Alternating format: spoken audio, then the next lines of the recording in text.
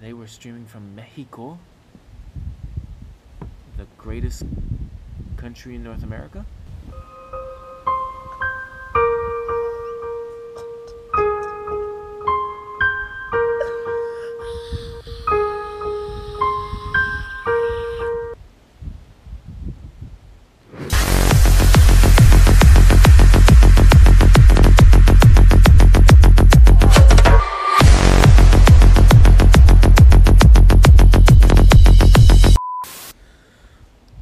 This is completely winning for black. Completely winning. You just have to find a way to do like this to target the pawn. It's completely winning for black. Completely winning for black. He wants a rematch. He wants a rematch. He's pissed. Can't believe that was a draw. For real, that was incredible. What a match. I bet I was winning too. He was winning too. Yeah. Interesting game. Interesting match. Okay, we're going for the fried liver. That means my opponent is pissed. Okay, bishop d3 variation. We're going to go here. Yep. Thanks for entertaining. I appreciate that. I appreciate that, Tyler. Working hard here. It's 1 a.m.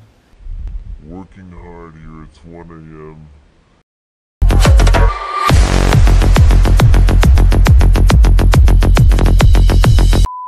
On my vacation in Mexico. Let's be honest though, streaming is not working hard. We're attacking this knight. Fun fact. Knight back to e4 will go like knight f4. And knight f4 is nice. Ooh. Queen h5. Fuck. Is this something? Knight f4. Ay caramba. No, it's fine, it's fine. We take 2 pieces for the rook. Do queen h4, queen h4, sorry, queen h4 loses to bishop takes g5, we attack the queen. Now we have this with a great attack. Bishop e6! No way that works. That works! Oh my god. No way that works.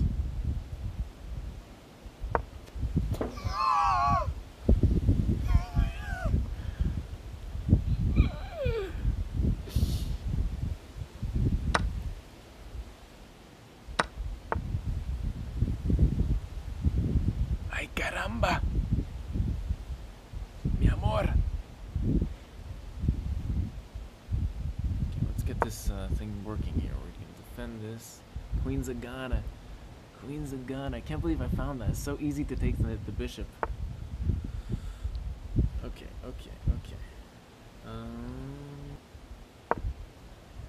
Knight c4. We're gonna converge this knight towards the center.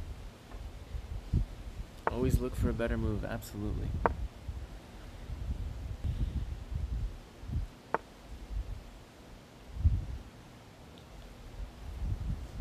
Nah, this is over.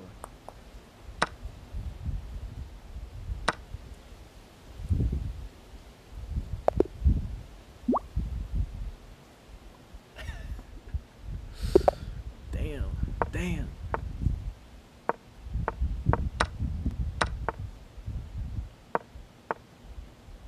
Okay, wait. I didn't play this well the first time.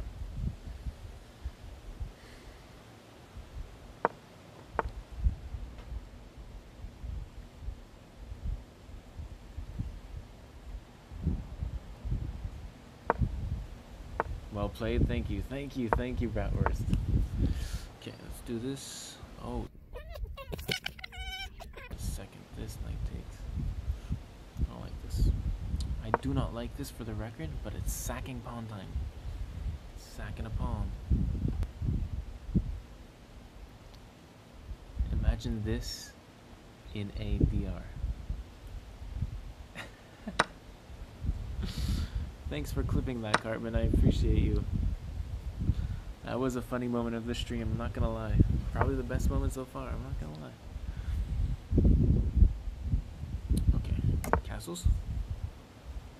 Bishop e7 for sure. Okay, let's go here. That was a minute turn, that was too long.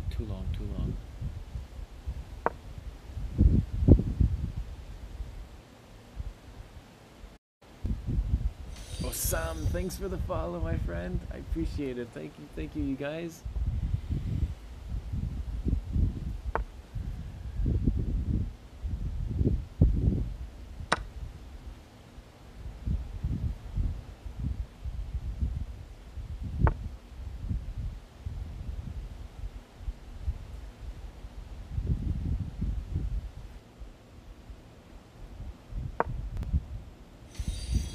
Mandan beat attacking.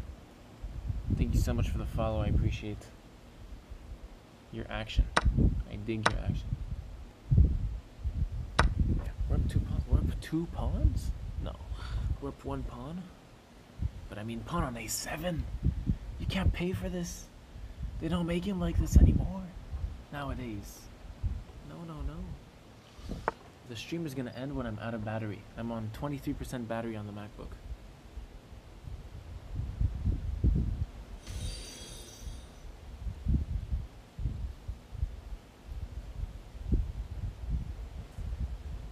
Let's go knight b5. We have some good a4 things. Thank you so much for the follow, Butts Boots. Appreciate that. Okay, queen a5. Man, got so much sand in my bathing suit, bruv. Home Mexico treating you well. Love the vacation shirt. Thank you.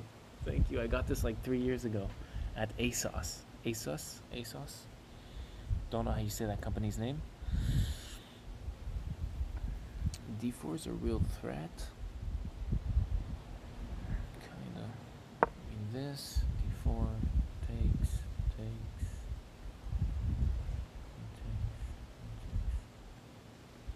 Today we're streaming from Mexico, the greatest country in North America, the GOAT of North America, better than Canada, weather-wise, better than the US, in my opinion. The GOAT, maybe the GOAT, candidate for the GOAT. Do you have a job other than banger streams and YouTube vids? I know I just followed, but this is my alt account and I've been watching you put out good gameplay and interesting videos. Thanks, Butts. I don't have another job. I'm in university. Yeah. Okay, this is a blunder by my opponent. The blunder. The bishop on e7 hangs. Hangs by the neck. Brody. Bishop on e7 that hangs. Yeah. Okay.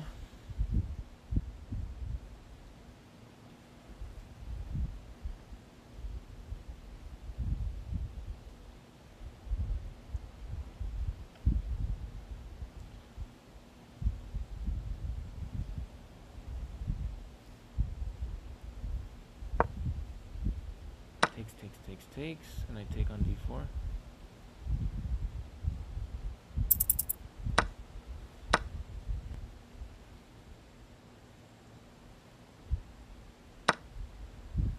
Take on b2, like rook here, with rook d7, or rook d8. Jeez.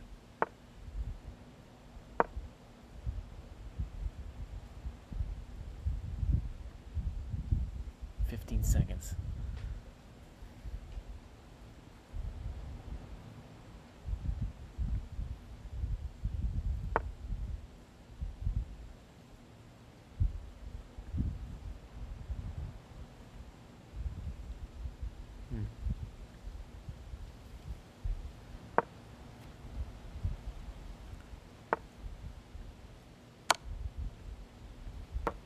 Yes.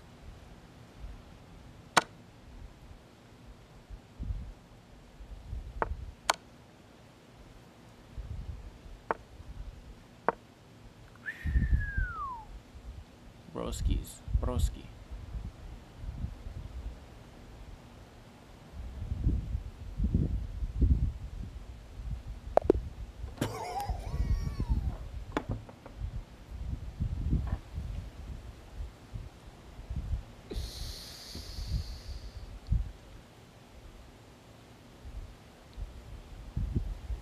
$96.5?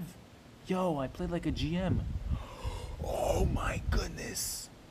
Yo. I played like a GM. Wait. I want to show you guys. And now I'm showing it to you. I cannot believe how well I played this game while in Mexico at 1 a.m. tired and honestly like kind of out of it, doing some extra stuff with my hands. So this was the game. We'll start from the beginning here.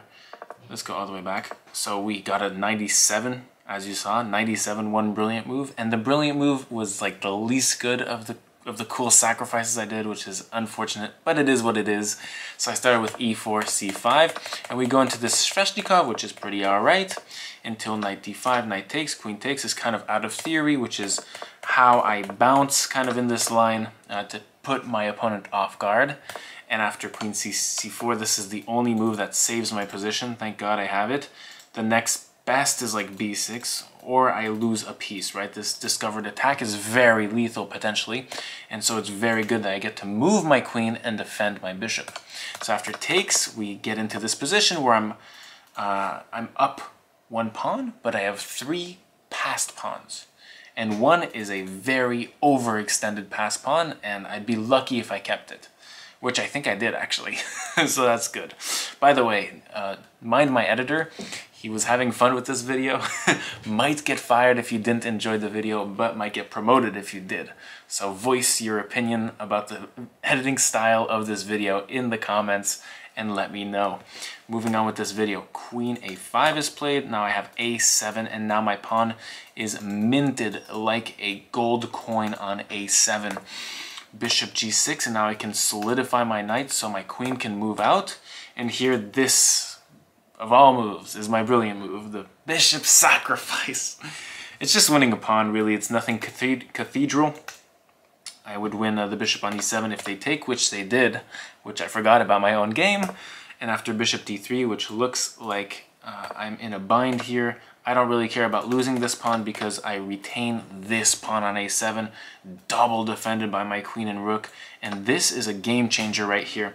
I could have just defended my rooks like this, like rook da4, by defending this pawn so much, but now I have no attack. My pieces are not productive, they're defensive. And so I have a mindset switch at this point in the game, and that is to play rook 81. And here I'm not only defending my rook here, but I'm threatening some weaknesses within the black camp while keeping the minimum of defense on a7. So minimum of defense, maximum of attack here on d8. And that's what happened after queen b6, minimum of defense that I need while keeping the maximum pressure on this 7th rank. My mom and my chess coach always told me, keep your pieces on the 7th rank. So rook e8, I go back. I don't even sure I know what I'm threatening here. It's just advantageous. But yeah, my opponent blunders after rook here. I can't believe this is an excellent move. That means that black doesn't have many good moves. Let's say rook a8. What happens here? h3, rook a8, and then queen c3. Okay, just play the long game. So my opponent thankfully did a little blunder here, and now I have queen takes f8, which I would have thought would be a brilliant move, but wasn't. King takes, and I just make another queen. That cost me a pawn, so a pawn for a rook. And now rook e8, and I have the same pattern, kind of the same pattern. So just one rook and one pawn off the board, and I have this now, which is very nice. Black have this to defend, but they do play it? No, they don't. They resign here. It's fun move. This should be a brilliant move. I'm sorry. I think this should be a brilliant move. It's a queen sack. It's very beautiful. It helps me convert. It helps me trade queens. This is the only defending move here. Now I have takes, f takes, and rook b7, and I'm up a rook. I'm going to double on the 7th, and it's going to be over very soon.